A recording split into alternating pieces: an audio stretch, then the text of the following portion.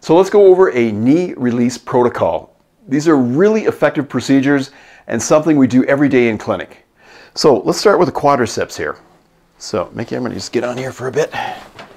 Over here. We'll get you to come around here with the camera, please, so you can actually see what we're doing here. Okay, on this side over here. So down, and just go, yeah, straight leg here. Good.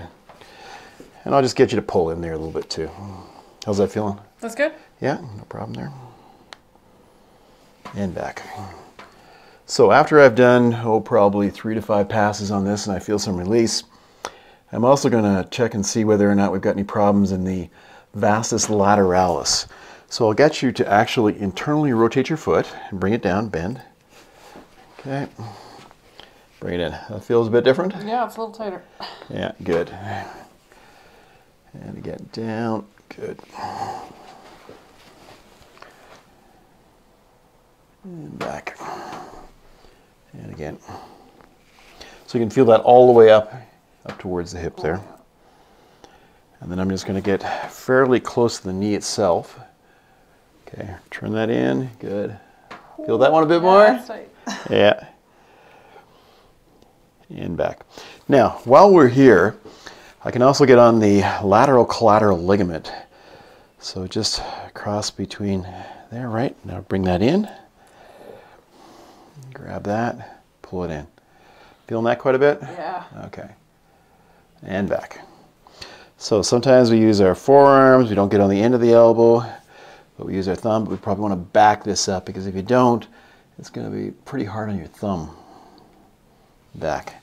Let's do one more pass on that. Good. Excellent. Okay, so now we're going to move on to the hamstrings.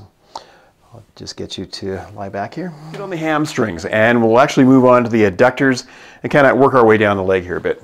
You okay there, Mickey? Yep. Good, good. So I'm just going to get up and kind of work and turn that a bit. You okay? Yeah.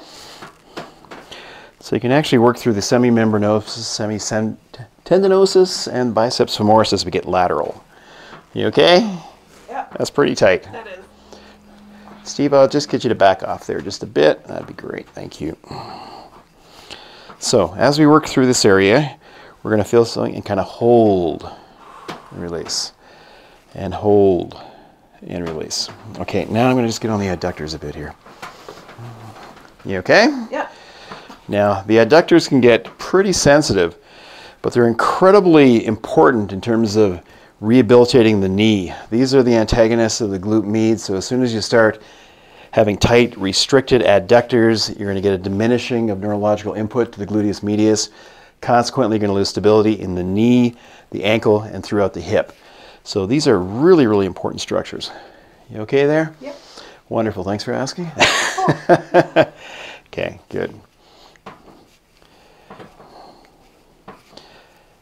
Good. I'll just get you to back out with the camera there a bit, Steve. Thank you.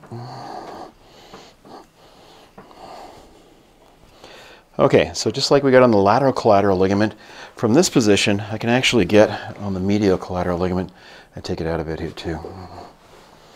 Okay, so I'm going to get you to actually just bring your leg out like so, okay? I'm going to go in here, take it out. Feeling that one a bit? And back. And again. And of course, before we'd even do these protocols, we would have run you through a complete orthopedic and neurological examination. And I'd be focusing on particular areas that came up during that exam. Good. Doing okay there? Oh, yeah. Good. Okay. All right. Now I'm going to get you to go onto a side lying position, please, with your right side up. So let's get on the lateral side of the leg here. We're actually going to go down the IT band a bit, the lateral quad. We'll also get on the vastus lateralis and the biceps femoris, but we'll work out into the glute med. So Mickey, I'll just get you to bring your leg up here a bit. I'm going to get on to the IT band. How are we doing there? That's nice. No problem there? Oh. Okay, good. Oh, there we go. Not so nice? All right. Doing good. Good, good. All right. No problem there, but you feel that really stretching it out, Yeah. eh? We're just going to take our time down there. Okay, I'm actually going to move up here a little bit onto the glute med. I'll get you to reach up and hold the table there. You okay there? Yeah. And then I'll get up onto the glute med here. Steve, I'll just get you to come up over here a bit, please, and just fill in from this angle here. Come right up there. Take it down. How are we doing? That's good. And as you see, it's not a fast motion. You bring it down and you bring it up. Right. Hold the position a little bit. You okay there? Holy. Yeah. Good. And again, right down. Good. Now, as I mentioned, we would have done an orthopedic examination before we even got here. One of the things we'd look at, if we had some lateral joint line tenderness, we'd be thinking a meniscus involvement. Just bend the knee in here a little bit, and so I'd probably go along the joint line. You okay there? You don't have any problem there? No, I'm good. Okay, but if there was a problem there, I would go to the joint line, and I'd get you to straighten the knee, and then I'd get you to flex the foot, right, and then I'd get you to rotate first internally, the whole leg. Doing okay there? Yeah. Yeah, that's a bit tender. And take it back. So let's do that one more time here. Just straighten that out. Flex the foot. And take it over. Good. Doing okay? Yeah. Now, it's really interesting because when if you go through orthopedic tests, some orthopedic tests are not very accurate. Joint line tenderness has about a 90% accuracy as compared to MRI. It may not be a tear, but it could be meniscus entrapment or compression in between. Okay, let's have you lie on your back now. Now we've focused on the front, the quadriceps, we've gone on the hamstrings, the adductors. Let's start working below the knee here a little bit. First we're going to go on the tibialis anterior. And I'll get on there and bring this down. You doing okay there? Yeah, that's good. Okay. And I'll make sure that we actually get a little bit of torsion in there too as I'm going through. Didn't really feel it too much until I started doing that, did you? Not at all, yeah. Good. Yeah, good. And of course, in terms of imbalances, we want to make sure that we work on both sides of the body, but for this particular video, I'll just demonstrate on the one side.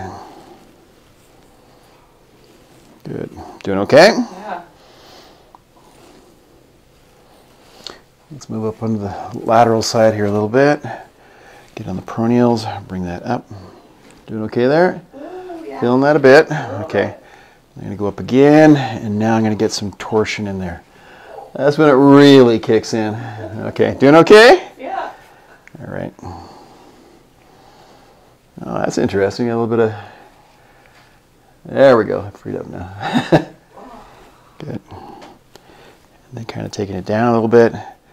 So I get on peroneus longus, brevis, kind of work my way down the side here. Any restrictions that I feel, I'd stay there for a bit until I feel a bit of a release. Getting the torsion here makes all the difference in the world. Some of the standard moves where you're just using your thumbs and moving up, they work well, but not nearly as effective as this. Good.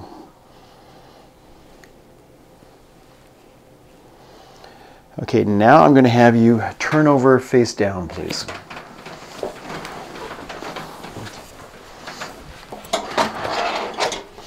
Bring it up there.